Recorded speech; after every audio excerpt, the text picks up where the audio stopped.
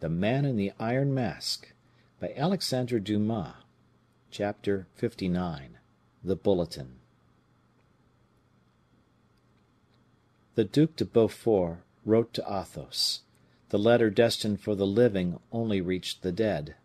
God had changed the address. "My dear Comte," wrote the prince in his large schoolboy's hand, "a great misfortune has struck us amidst a great triumph. The king loses one of the bravest of soldiers. I lose a friend. You lose M. de Bragelonne. He has died gloriously, so gloriously that I have not the strength to weep as I could wish. Receive my sad compliments, my dear comte. Heaven distributes trials according to the greatness of our hearts. This is an immense one, but not above your courage.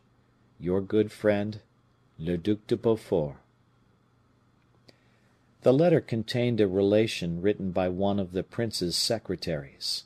It was the most touching recital, and the most true, of that dismal episode which unraveled two existences. D'Artagnan, accustomed to battle emotions, and with a heart armed against tenderness, could not help starting on reading the name of Raoul, the name of that beloved boy who had become a shade now, like his father.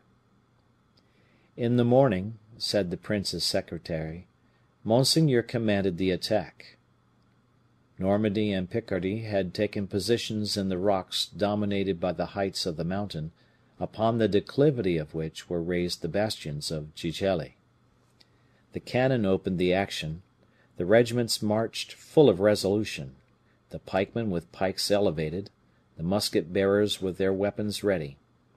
The prince followed attentively the march and movements of the troops, so as to be able to sustain them with a strong reserve. With Monseigneur were the oldest captains and his aides de camp. M. de Vicomte de Bragelonne had received orders not to leave his highness. In the meantime, the enemy's cannon, which at first thundered with little success against the masses, began to regulate their fire, and the balls, better directed, killed several men near the prince. The regiments formed in column, and, advancing against the ramparts, were rather roughly handled. There was a sort of hesitation in our troops, who found themselves ill seconded by the artillery. In fact, the batteries which had been established the evening before had but a weak and uncertain aim, on account of their position. The upward direction of the aim lessened the justness of the shots as well as their range. Monseigneur, comprehending the bad effect of this position on the siege artillery, commanded the frigates moored in the little road to commence a regular fire against the place. M. de Bragelonne offered himself at once to carry this order, but Monseigneur refused to acquiesce in the Vicomte's request. Monseigneur was right, for he loved and wished to spare the young nobleman. He was quite right, and the event took upon itself to justify his foresight and refusal, for scarcely had the sergeant charged with the message, solicited by M. de Bragelonne, gained the seashore, when two shots from long carbines issued from the enemy's ranks and laid him low. The sergeant fell, dyeing the sand with his blood, observing which, M. de Bragelonne smiled at Monseigneur, who said to him, "You see, Vicomte, I have saved your life. Report that, some day, to M. le Comte de la Fere, in order that, learning it from you, he may thank me." The young nobleman smiled sadly, and replied to the duke, "It is true, monseigneur, that but for your kindness I should have been killed, where the poor sergeant has fallen, and should be at rest." M. de Bragelonne made this reply in such a tone that Monseigneur answered him warmly, "Vrai Dieu! Young man, one would say that your mouth waters for death; but, for the soul of Henry IV., I have promised your father to bring you back alive, and, please the Lord, I mean to keep my word." M. de Bragelonne colored, and replied, in a lower voice, "Monseigneur, pardon me, I beseech you. I have always had a desire to meet good opportunities, and it is so delightful to distinguish ourselves before our general, particularly when that general is Monsieur le Duc de Beaufort. Monseigneur was a little softened by this, and, turning to the officers who surrounded him, gave different orders. The grenadiers of the two regiments got near enough to the ditches and entrenchments to launch their grenades, which had but small effect. In the meanwhile, M. d'Estrées, who commanded the fleet, having seen the attempt of the sergeant to approach the vessels, understood that he must act without orders, and opened fire. Then the Arabs, finding themselves seriously injured by the balls from the fleet, and beholding the destruction and ruin of their walls, uttered the most fearful cries. Their horsemen descended the mountain at a gallop, bent over their saddles, and rushed full tilt upon the columns of infantry, which, crossing their pikes, stopped this mad assault. Repulsed by the firm attitude of the battalion, the Arabs threw themselves with fury towards the état major, which was not on its guard at that moment. The danger was great. Monseigneur drew his sword, his secretaries and people imitated him, the officers of the suite engaged in combat with the furious Arabs. It was then M. de Bragelonne was able to satisfy the inclination he had so clearly shown from the commencement of the action.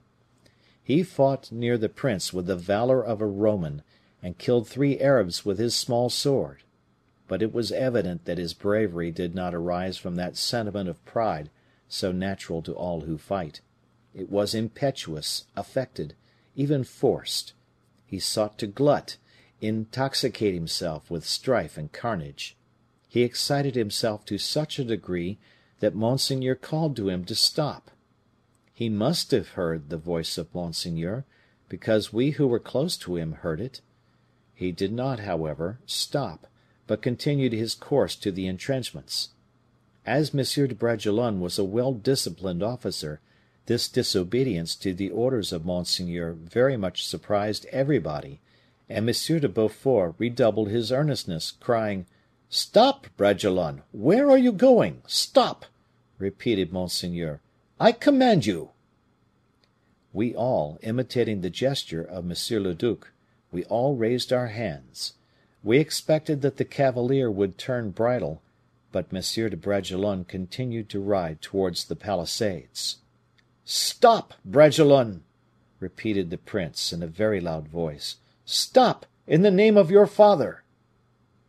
At these words, M. de Bragelonne turned round. His countenance expressed a lively grief, but he did not stop. We then concluded that his horse must have run away with him. When M. le Duc saw cause to conclude that the vicomte was no longer master of his horse, and had watched him precede the first grenadiers, his highness cried, "Musketeers, kill his horse! 100 pistoles for the man who kills his horse!" But who could expect to hit the beast without at least wounding his rider? No one dared the attempt. At length one presented himself. He was a sharpshooter of the regiment of Picardy, named Luzerne, who took aim at the animal, fired, and hit him in the quarters, for we saw the blood redden the hair of the horse. Instead of falling, the cursed jennet was irritated, and carried him on more furiously than ever.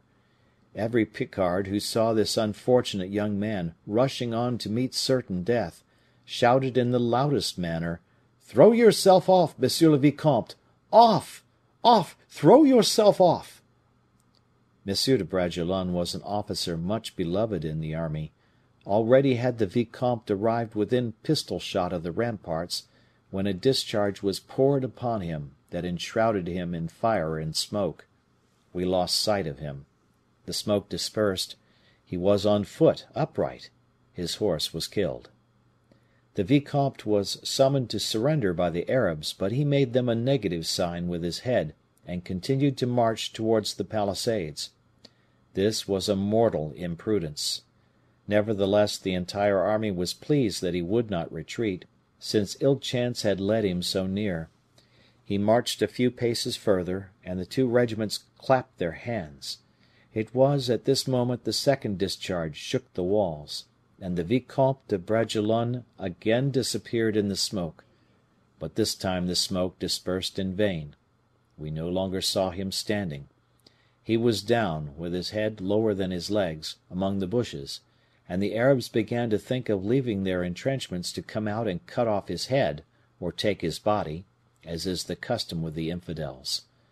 But Monseigneur le Duc de Beaufort had followed all this with his eyes, and the sad spectacle drew from him many painful sighs. He then cried aloud, seeing the Arabs running like white phantoms among the mastic trees, "Grenadiers! Lancers! Will you let them take that noble body?" Saying these words, and waving his sword, he himself rode towards the enemy. The regiments, rushing in his steps, ran in their turn, uttering cries as terrible as those of the Arabs were wild. The combat commenced over the body of M. de Bragelonne, and with such inveteracy was it fought that 160 Arabs were left upon the field, by the side of at least 50 of our troops. It was a lieutenant from Normandy who took the body of the Vicomte on his shoulders and carried it back to the lines. The advantage was, however, pursued. The regiments took the reserve with them, and the enemy's palisades were utterly destroyed. At 3 o'clock the fire of the Arabs ceased. The hand-to-hand fight lasted 2 hours. It was a massacre. At 5 o'clock we were victorious at all points.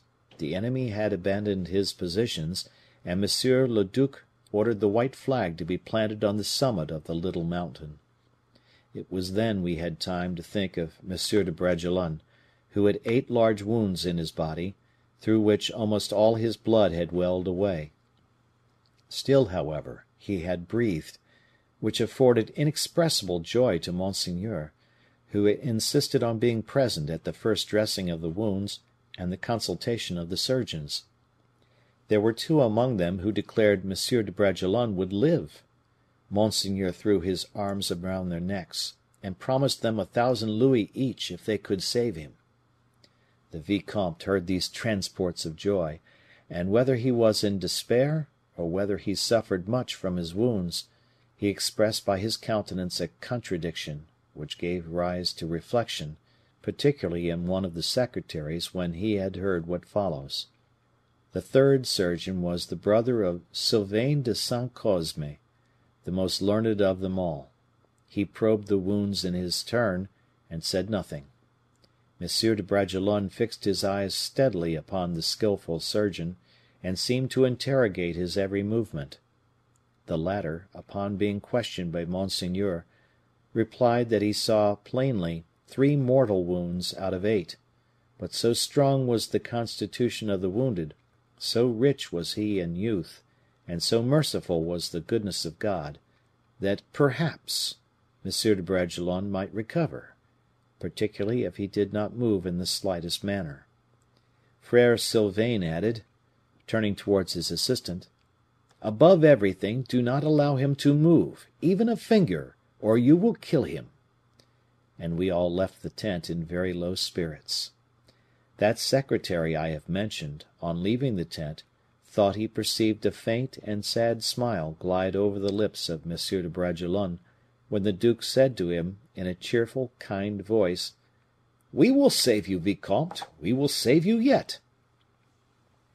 In the evening, when it was believed the wounded youth had taken some repose, one of the assistants entered his tent, but rushed out again immediately, uttering loud cries. We all ran up in disorder, M. le Duc with us, and the assistant pointed to the body of M. de Bragelonne upon the ground, at the foot of his bed, bathed in the remainder of his blood. It appeared that he had suffered some convulsion, some delirium, and that he had fallen, that the fall had accelerated his end, according to the prognosis of Frere Sylvain. We raised the Vicomte. He was cold and dead. He held a lock of fair hair in his right hand, and that hand was tightly pressed upon his heart. Then followed the details of the expedition, and of the victory obtained over the Arabs. D'Artagnan stopped at the account of the death of poor Raoul.